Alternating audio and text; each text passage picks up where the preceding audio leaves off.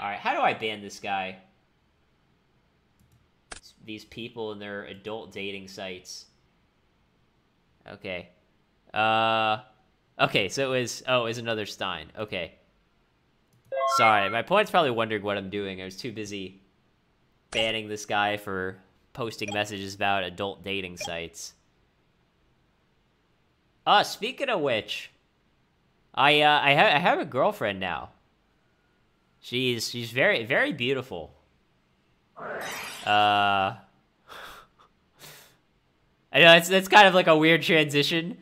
Best adult dating sites. Oh, by the way. But yeah, I tell you guys, you gotta come over to Southeast Asia. Like, the girls just love foreigners here. They really do. It is like, I don't really know how to describe it, I guess. But let me put it this way. As someone who lived in America for 99% of my life, and now lives in Southeast Asia, it is so much easier to date here than it was in America. Like, in my opinion, and this isn't, people are gonna take us the wrong way. I'm not trying to, like, talk shit about, like, American women, but, like, dating culture in America, in my opinion, is worse. It's worse on both sides, because keep in mind, you know, I've seen the other side too. Like, my mom had to date for, like, 10 years before she, you know, got remarried. And it was hard. It was really hard for her. She had to go through, you know, a lot of shitty guys to get there. And it was kind of, I sort of had the same experience when I was in America. The people, I don't know. People, I guess I would say, one, they're just a lot more picky. Like, I feel like this idea of, like, having a soulmate is a very toxic mentality, because it's like, oh, if I don't meet someone who is, like, 100% perfect, then, like, I've failed, you know? And I feel like that's not true. Like, there's no perfect person for you out there. Like, everyone is imperfect.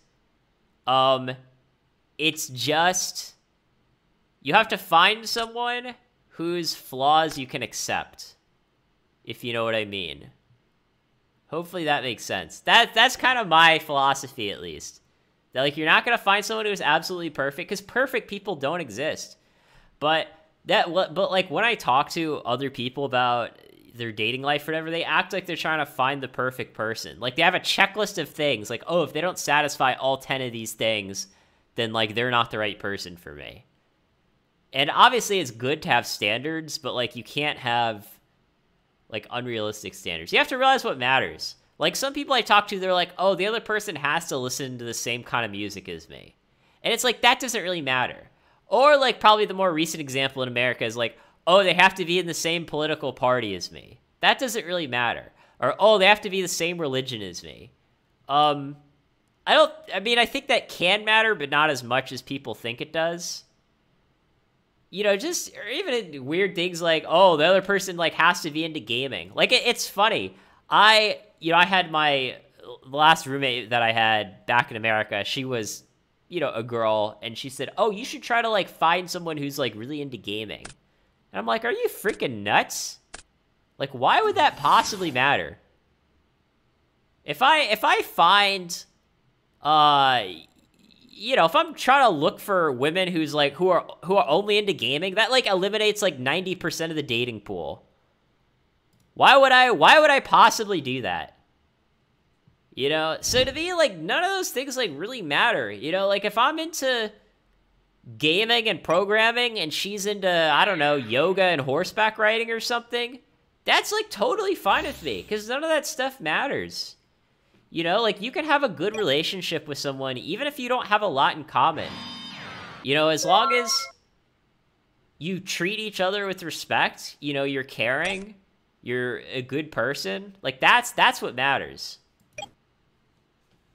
It's not about opposites attract. Like, it's not about that either. You just have to understand, like, what matters and what doesn't. Like, I would rather be with, and believe me, I've experienced the other side of this. Like, my second, like, sort of long-term relationship, I met her playing Magic the Gathering, right? Like, I literally met her at my F&M. And, like, it was not a good relationship at all. You know, so that just goes to... But it could go, like, either way. I mean, the girl that I'm dating now, it sounds like she kind of is into gaming. Not, like, super hardcore gaming, but, like, casual mobile gaming type stuff. Which is fine. You know, maybe we'll find a game that we both like, and that's something that we can enjoy together. But if not, that's fine too. Like, again, what I'm trying to say is, like, you have to understand, like, what matters and what doesn't. So yeah, that's kind of my point. Like, you know, like, having common interests or whatever is a plus, but, like, what matters is, like, are they a good person? You know, are they, in the sense that, like, when I say good person, I don't mean, like, oh, they donate to charity or something. I mean good in the sense that, like, they're good at relationships. Like, just like playing Yu-Gi-Oh! Is a skill, relationships are a skill. Like, they really are. And that's something that I realized. You know, I do look back and realize that I made some mistakes. But it's like everything else. You know, the more you do it, the better you get at it. The more experience you get. So, yeah, I mean, just finding a person who treats others well, is caring and compassionate, that's what really matters. That's honestly what I think really matters. But yeah, I kind of went off on, like, a weird tangent.